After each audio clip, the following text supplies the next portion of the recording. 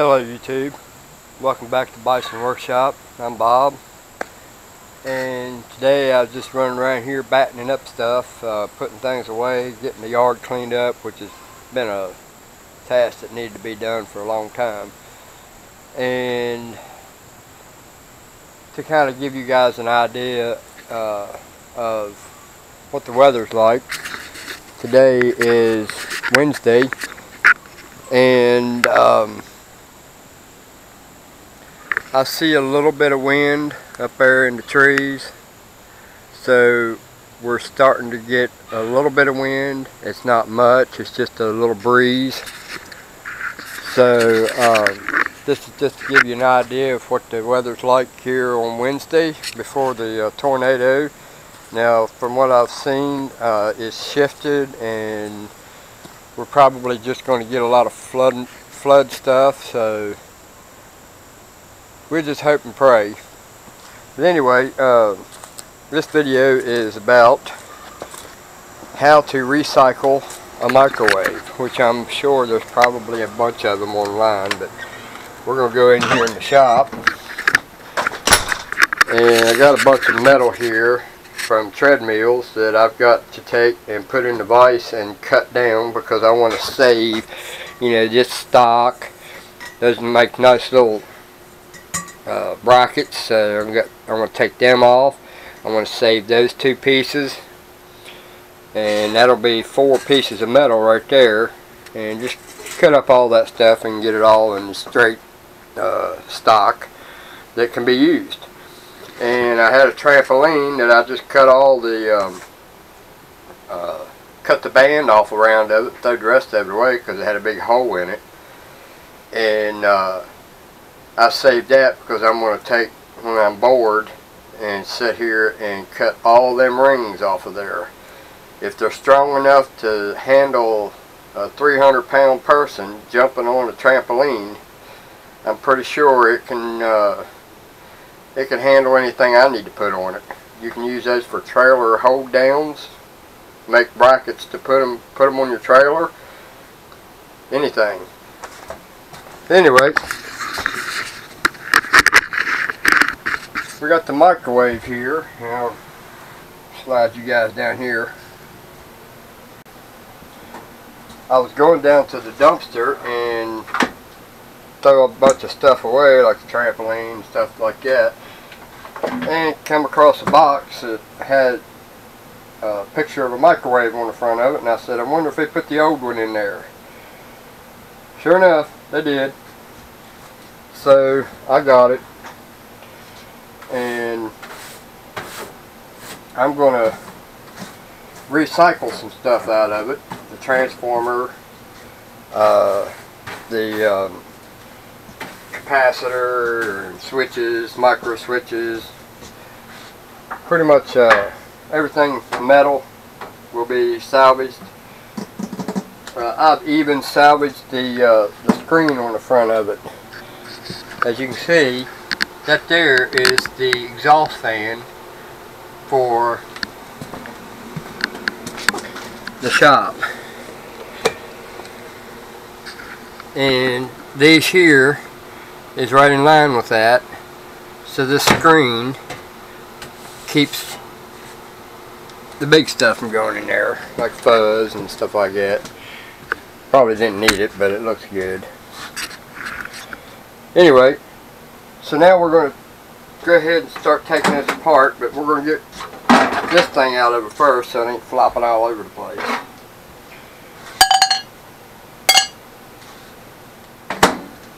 This is trash. This here, I ain't never found a good reason for those, simply because of that right there. If that wasn't on there, that'd make a nice plate. But it's got that thing on the bottom of it. Now, it could probably be used to put feet on it that is taller than these, and use it for some kind of a dish to put on a stand to decorate or whatever. But that'll go in the trash. That, actually, you know what? Between this, the motor, and that, you can make a photography turnstile. that spins while you take a video of your whatever you want to show off. That would be a pretty decent idea. Alright, so let me get my screwdriver and we'll go ahead and take this thing apart.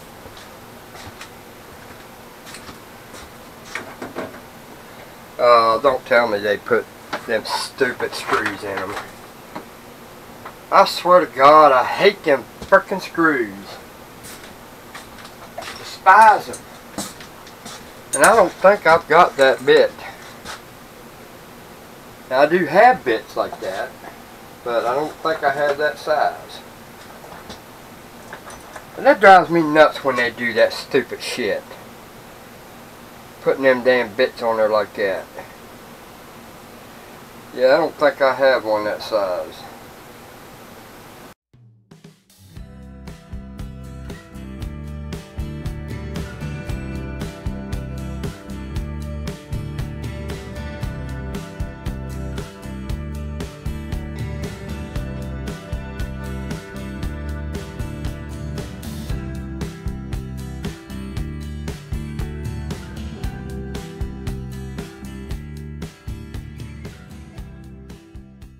Now, what we want to do here is we got two wires here that goes to the fan, the yellow one and the brown one.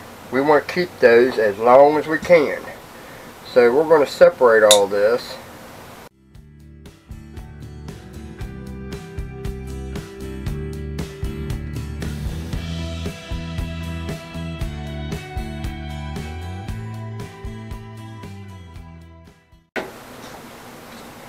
Alright, so now we've got a fan here, and nice fan if I say so myself. These can be used in the exhaust fan in your bathroom or your kitchen or your refrigerator and vice versa. Alright, so now we're going to take and unplug the capacitor, but do not touch the metal part.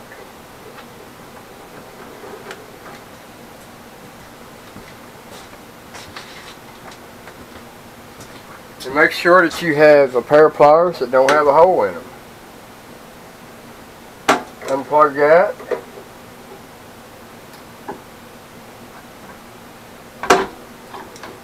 And then we're going to cross them over. And that will take the charge out of it.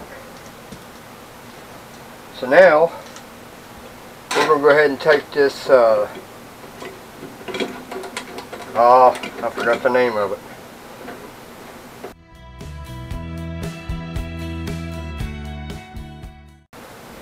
Now, these things here, this white insulator right here, I don't think that this one's the one you have to worry about. It's the pink one that you have to worry about. They are very dangerous. Very dangerous. Do not breathe in or crack or make these things into dust and breathe it, because it will kill you. So this thing has magnets in it that we can use.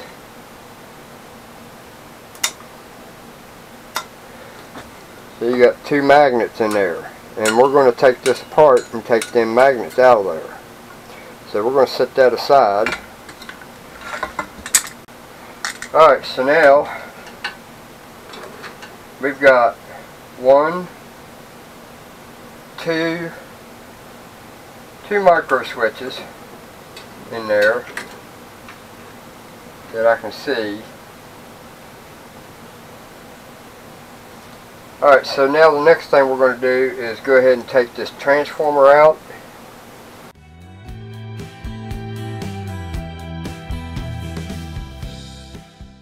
Alright, so now we've got our transformer in there, or out of it. And that's the same thing as these things right here that I used to make this magnet with that I haven't completed yet. I've still got a video working on this. So we got another one of those. Alright, so now we'll take the capacitor out. And we got us a capacitor out of that. Now we got a light that we can use.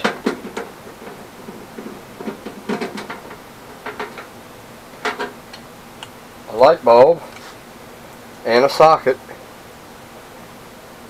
and just lift these tabs, lift that thing right out of there, and this can be mounted on anything. In fact, you might even want to keep the bracket, keep it on the bracket, bend that back over and mount the bracket for something. And I do need to put a light on my mill, but I don't know if this is the kind of light I want to use. Alright, so we got that. Now we've got to get the switches out.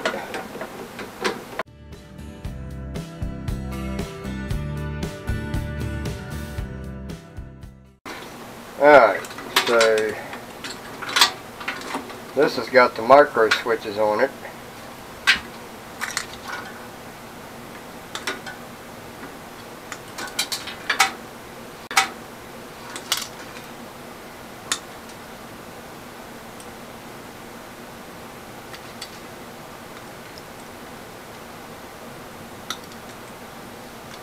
And there's actually 3 micro switches. So we can just take and cut these little plastic tabs off, break them off, watch they don't flop up in your eye like that one's trying to do.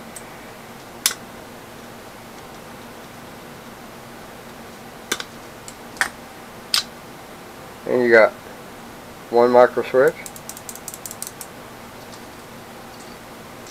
2 micro switch, and the 3rd micro switch. And we can just unplug those, but they're on there awful tight for some reason. They must have a latch on them. And the rest of that is trash. Alright. So now we've got the power wire for the motor that's inside of it. So we'll clip that.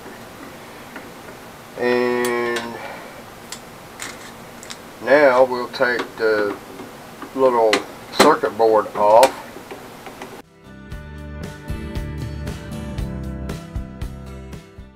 This here will go straight in the trash. Alright, now we'll take the panel off. Actually, just go ahead and take this door off.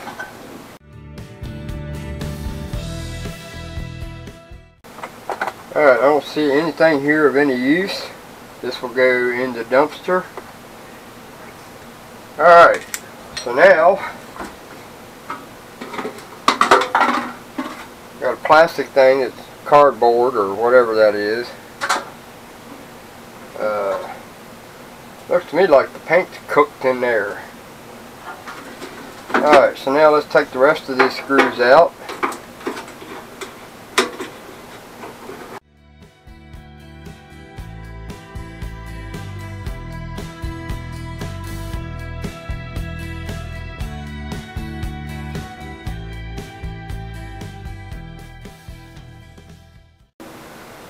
And this is a, let's see here, well, it doesn't say. Oh, it probably does right there. But I think that thing's only a 3 horsepower, or not 3 horsepower, 3 revolutions a minute, I think. Something like that. It runs really slow. Alright, so now we've got one more piece of plastic to take off of it, and that's the front piece here. And the rest of that is scrap metal. So now we can put this in the metal pile, and I'll go do that right this second. Alright, so now we're going to take this thing apart.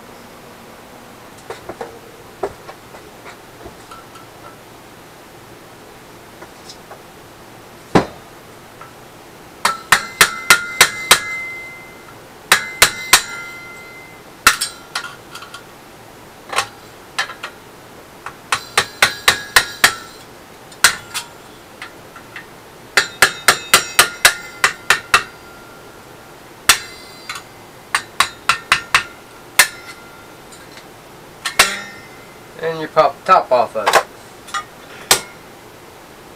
Then you got a little brass screen.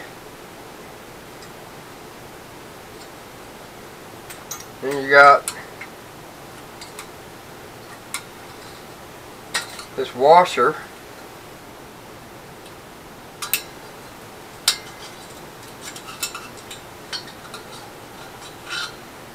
That pops off, and then you've got your magnet.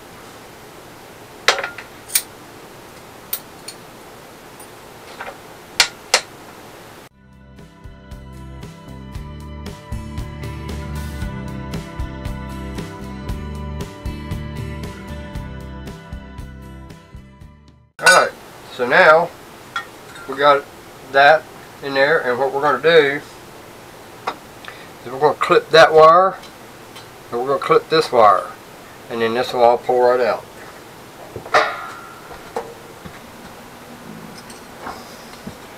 So now we'll just take and clip that right there and right there. Gotta bend them out of the way.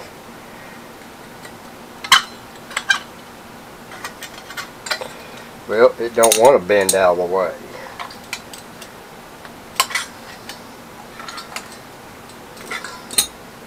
Now that thing should just pop right up out of there. So now we got that magnet. Now the rest of this is pretty much trash.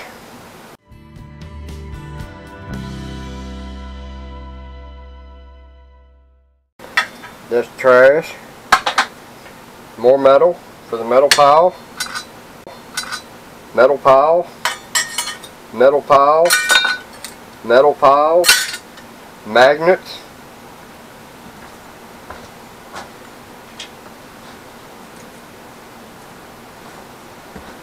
Got 2 magnets. Metal pile.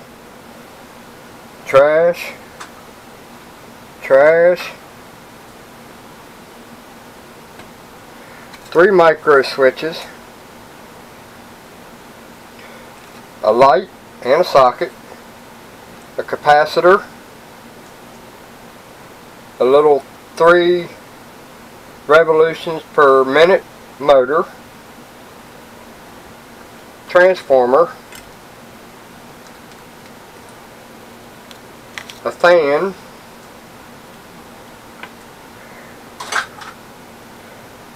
a bunch of screws, a fuse,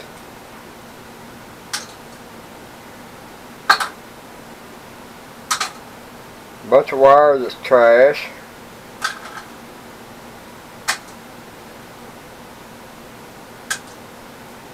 alright, so we got a bunch of screws, a bunch of zip ties that are trash, a spring, couple little feet, drill a hole. I got a bunch of these that have come off of other microwaves. So that's how you recycle. Now I don't know about this thing right here. Being that these things are dangerous, I don't know if that one is. I like to have that aluminum off of there, but I'm not going to risk this aluminum's not worth risking health problems, so, or death.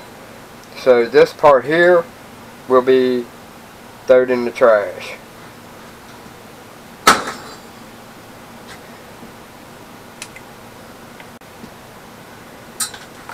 So there you have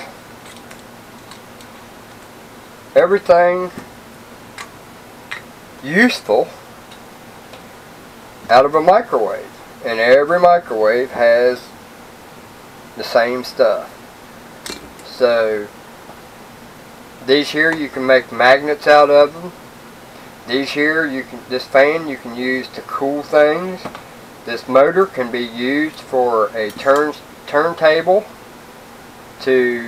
for like a photography studio that likes to video their stuff spinning on a turntable. Capacitor, used for motors and stuff like that. 3 micro switches, and you got everything that that you can get out of a microwave that can be useful. And then you got some metal, scrap metal. So that's how I scrap out a microwave. Now there is another little piece of metal. I got y'all turned clear around there. There is one more piece of metal in it that you could get out of it, and that's this door, which is that piece right there. But it's really not worth the aggravation it takes to get that off of there. So I just trash that piece. And the next video that I think I'm going to do is on my grizzly meal. We're going to stop that head from twisting on me. I've had just about enough of that bullshit. That's the second time that thing's ruined a piece of my work. Now, it's just a good thing it didn't mess that bracket up or break the damn gear up inside there. Yeah, that thing's going to be... I'm going to stop that bullshit. I never need to turn my head. I'll never use it for that. If I need to mill a piece at an angle, I'll clamp it up in the clamp at an angle. And if I can't clamp it at an angle, it don't get cut as an angle, I'll use the grinder just like the old-fashioned way. I'm not afraid to do the old-fashioned way of milling. I did it all my life up until about 4 years ago or 3 years ago when I started Bison Workshop. I never had a mill, and I did the same exact work that I do today, except that mill made it a little easier. The lathe made it a little easier. When I needed to turn a piece of metal, I put it in my drill if I could get it in my drill, and I used a grinder while it was spinning. You know, I'm no stranger to doing milling work the old-fashioned way with little to no tools. Files, grinders, hacksaw, even the bandsaw is a luxury for me today. Yeah, I used to do things with a hacksaw and a grinder. So, before anybody gets on me about my head not being able to do angles, oh, well, that's important for a mill. It ain't important. Get over it. You know who I'm talking to, too. I'm just picking on somebody. He knows who he's being picked on. But, anyway, don't forget to like, share, comment, subscribe. Let me know what you think. And you guys have a good one. And stay safe. Later.